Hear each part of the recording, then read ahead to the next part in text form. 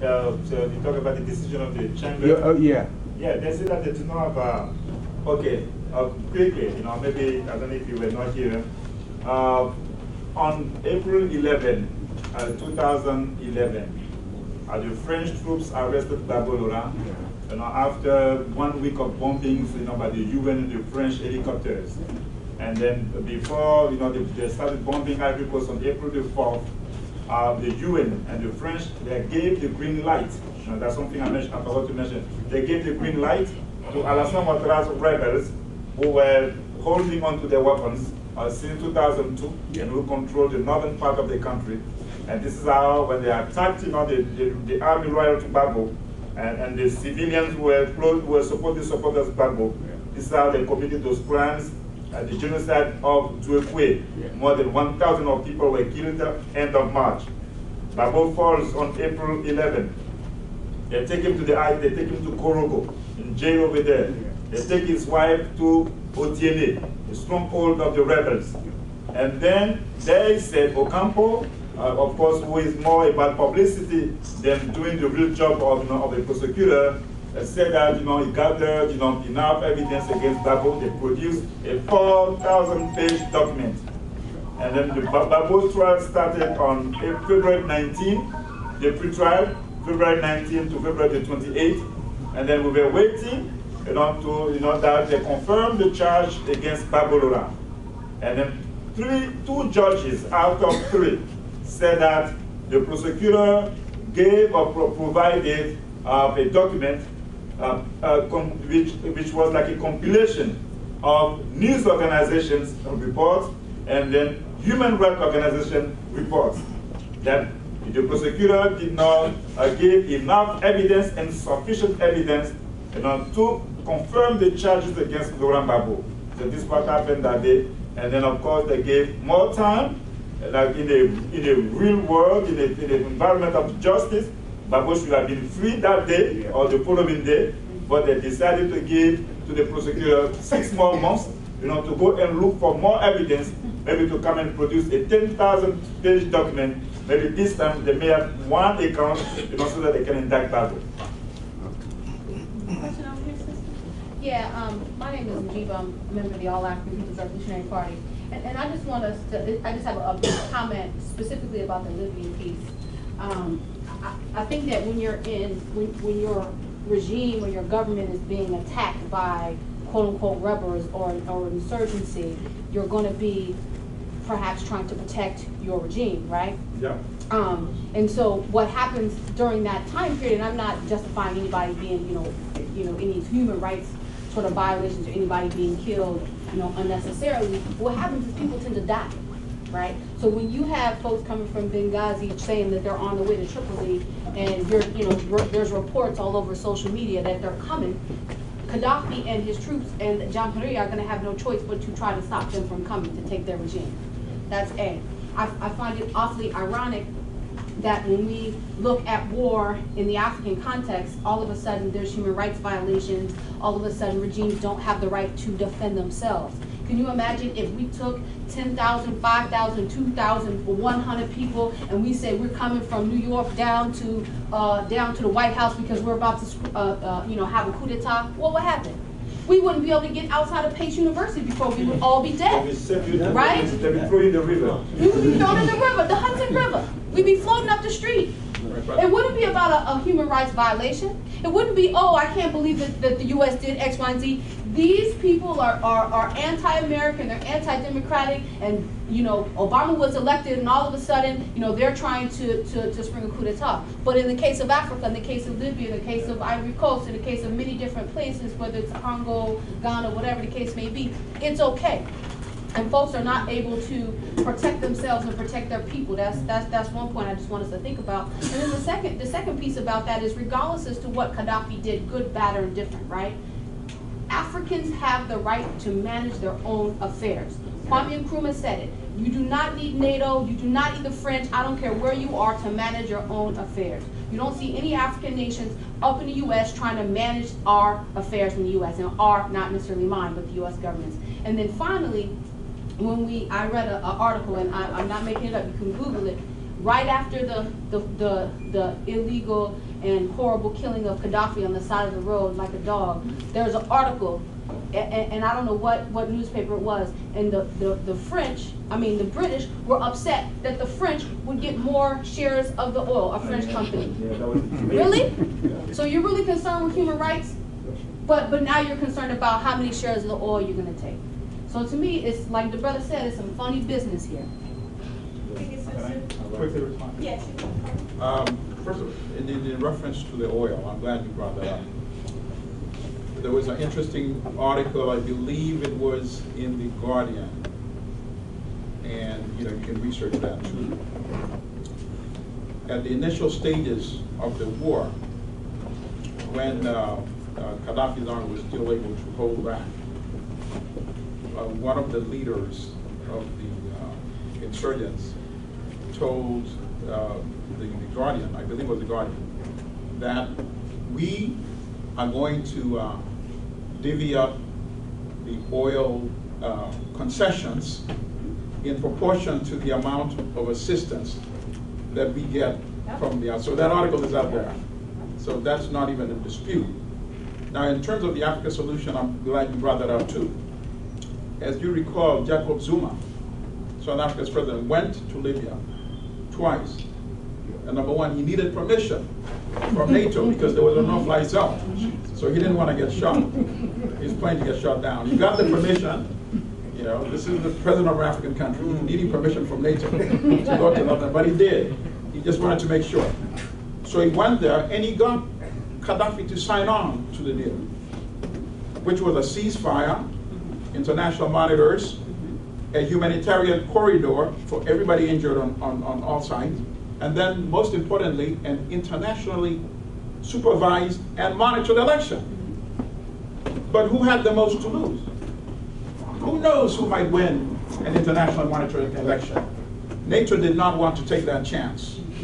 So in fact, it was NATO that told the rebels, the insurgents, not to sign on to this deal, which al-Gaddafi had agreed to. In fact, the leaders of the insurgency came to an African Union meeting, I think it was in Equatorial Guinea that year, and agreed to sign on to the deal. But they were then told, no, you don't have our permission to sign on to that peace deal. That's why that deal was not signed.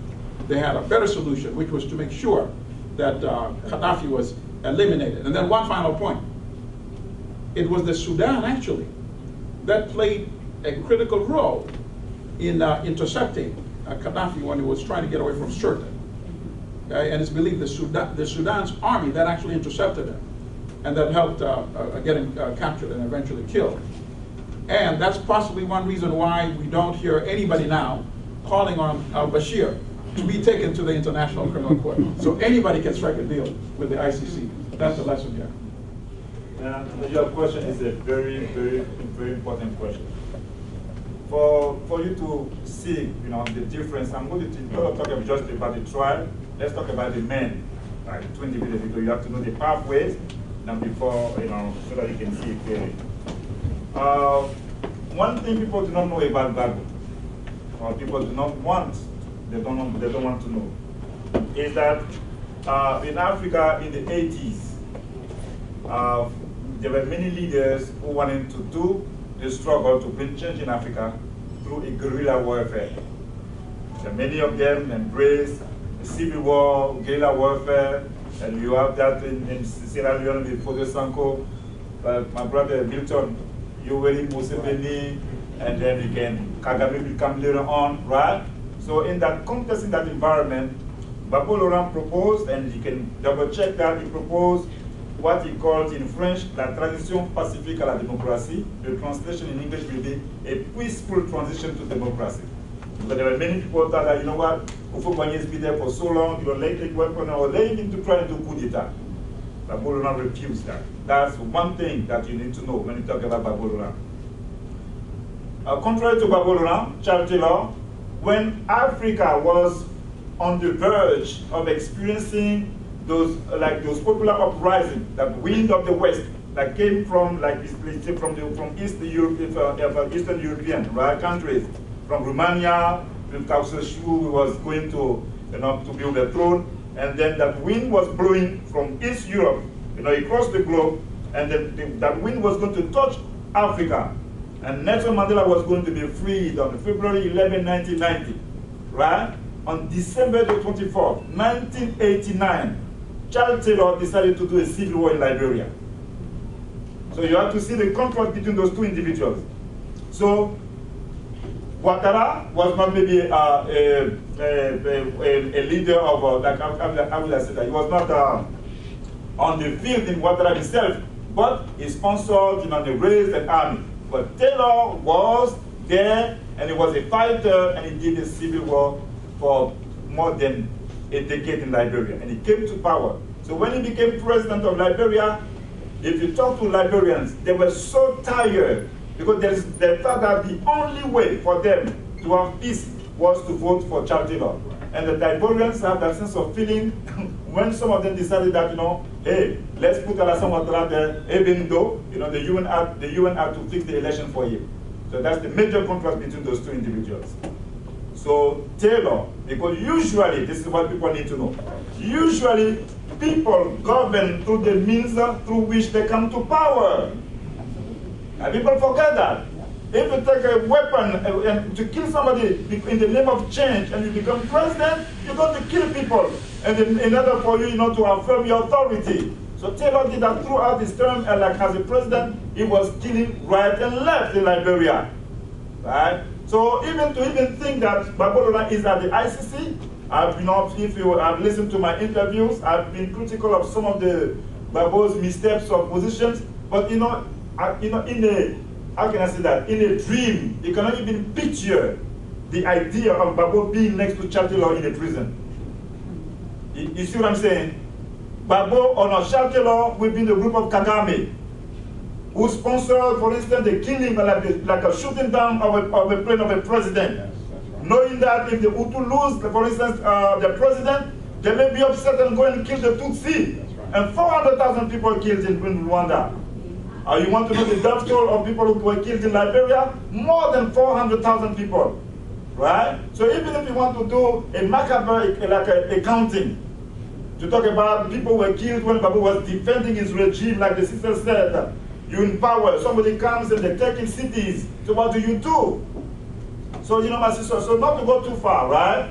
Taylor is a criminal, right? By essence, that's his nature, right? Babalola is somebody who believes in freedom, and then as things can be strange, you in power, people come and attack you, and then to defend yourself, you have to rely on your army, and then you are, how will I say that? And then you find yourself in the middle of something, you never thought about. You saw the video of the French killing people, so this is what they're doing for 10 years, trying to overthrow the guy.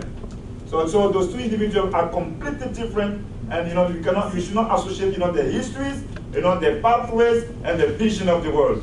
Yes, and Taylor, in fact, was already a criminal in Boston, remember? Oh yeah, I'm forgetting. No. Thank you. Go ahead. Yes, it was. If you want to know, thank you, my brother.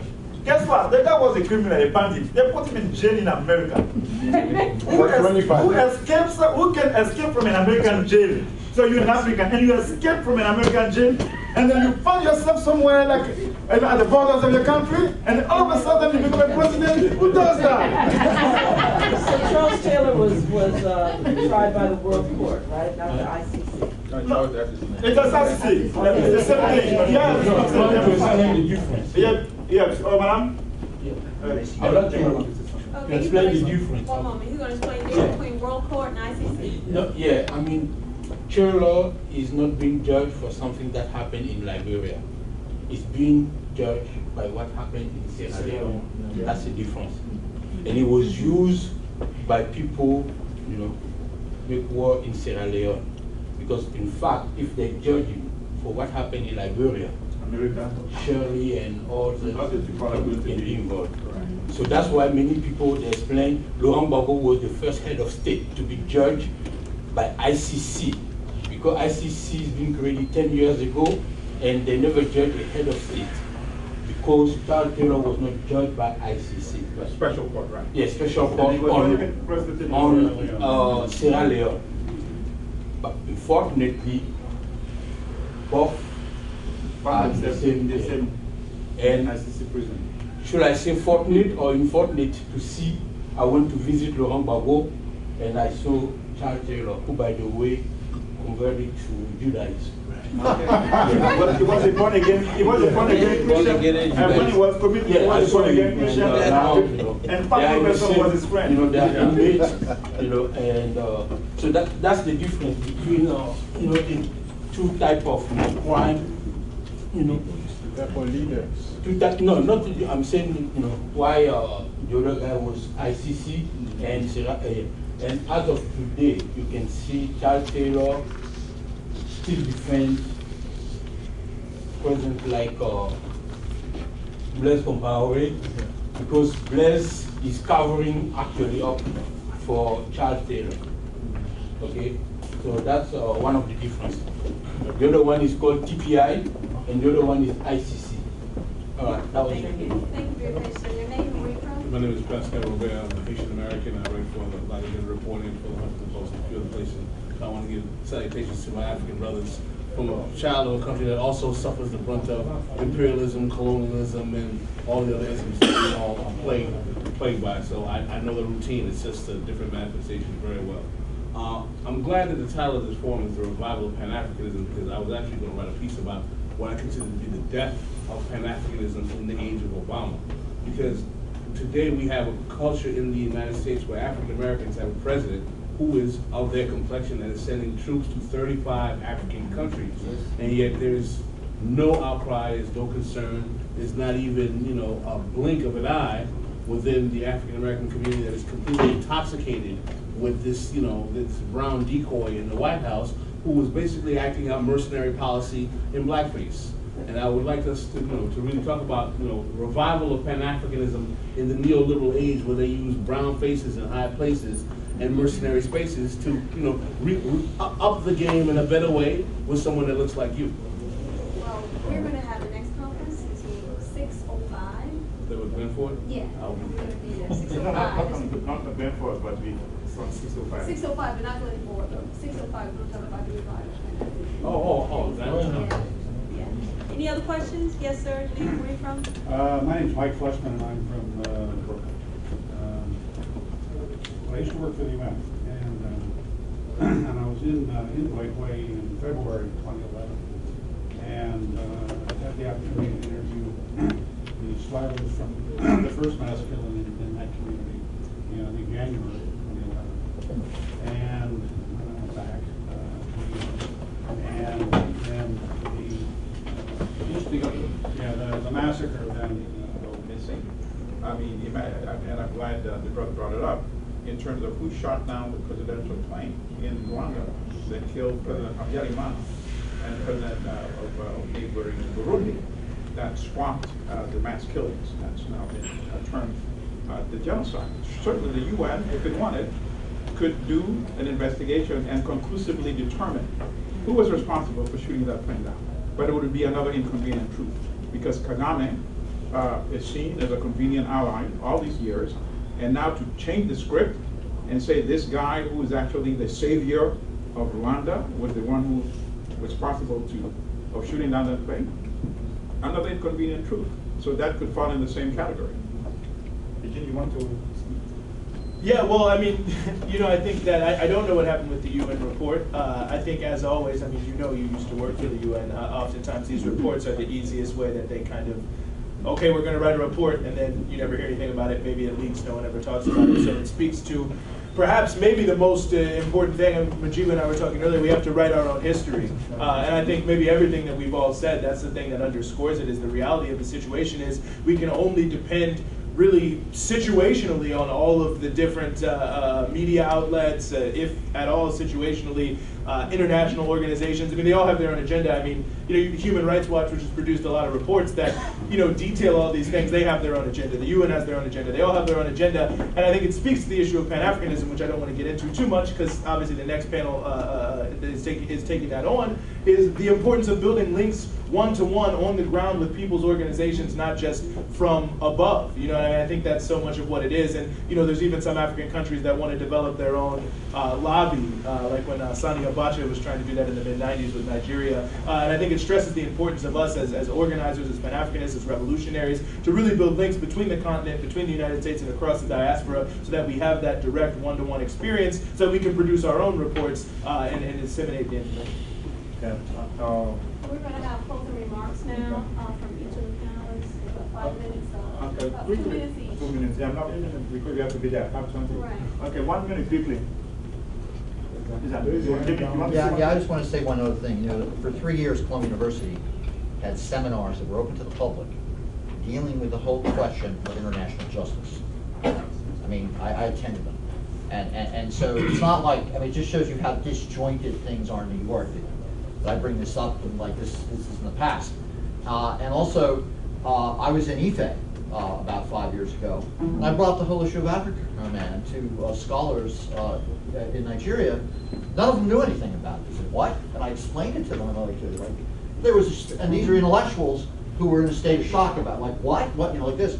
So one of the things I think is very important is that there be ongoing conferences that look at and intelligently bring in all sorts of people's opinions about what the hell is going on. Because Niger has an Air Force squadron now, and I uncovered with other journalists evidence of Special Operations Command in Mali 2 years ago. There was a crash of a truck in Mali. There were operators from the U.S. Air Force Special Operations Command, and all of a sudden, here it is reported. Now, what the hell were they doing 2 years ago in Mali? So I'm just saying, here's all these things that have to be sussed out and brought out, and people have to think about this.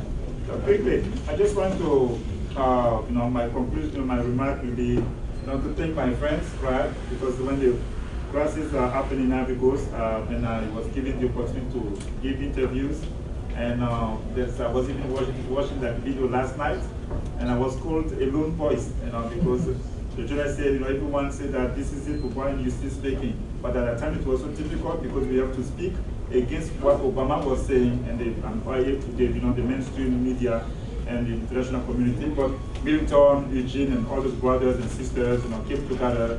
They believe that one voice can bring a change, and then our whispers today are now audible, and then now as the sun cannot cover, we cannot cover the sun with one hand. They cannot protect water sun anymore. And don't be surprised, as Ivory Coast is a ticking bomb, don't be surprised, you will hear some tragic news coming from Ivory Coast in a few. Thank you very much. Milton, would you like to close remarks? Yes.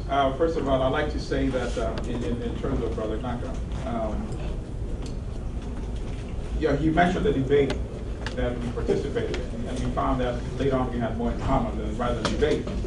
But I don't know if I ever told you, before the debate, 2 or 3 people called me and warned me about and say his position is completely anti-African, he's not a Pan-African, so, you're forewarned. And it turned out to be the opposite. So that just goes to tell you about, be open-minded. And that's the important, so, these things. And I agree with you, we need to find a way to coalesce all this information. Have a one spot place where people that need this kind of information that you won't find in the so-called mainstream corporate media can come to. And I'm really serious when I say one of the future events that we need to look into is to put the ICC on trial. And then in terms of, I publish blackstarnews.com, and my email is my first name, Milton, M-I-L-T-O-N, @blackstarnews.com. So I'm sorry I don't have enough business cards for everybody, but I would like to continue this conversation. So feel free to send your information to Milton @blackstarnews.com, and I'll be in touch with you. Thank you. Yeah, no, of course. So, all I'll say in closing, I think, is just building a little bit on my previous remarks. I think that the good thing about everything we've talked about is that these issues are not completely resolved. They're still actually in motion.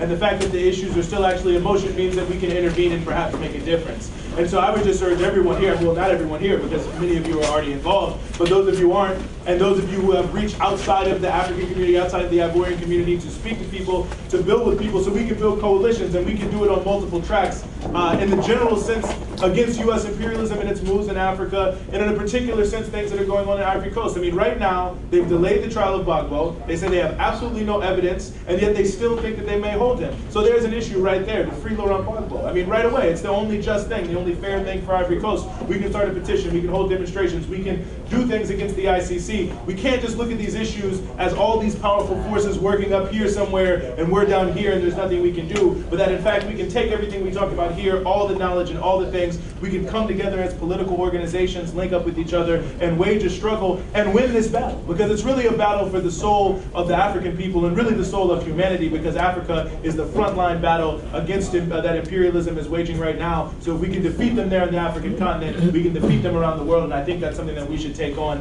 So thank you all for being here. I really appreciate it. And thank you to our excellent moderator. Thank you so much. Je pense que je fais un scénario ça là-bas d'abord. Enfin, je suis là jusqu'à demain.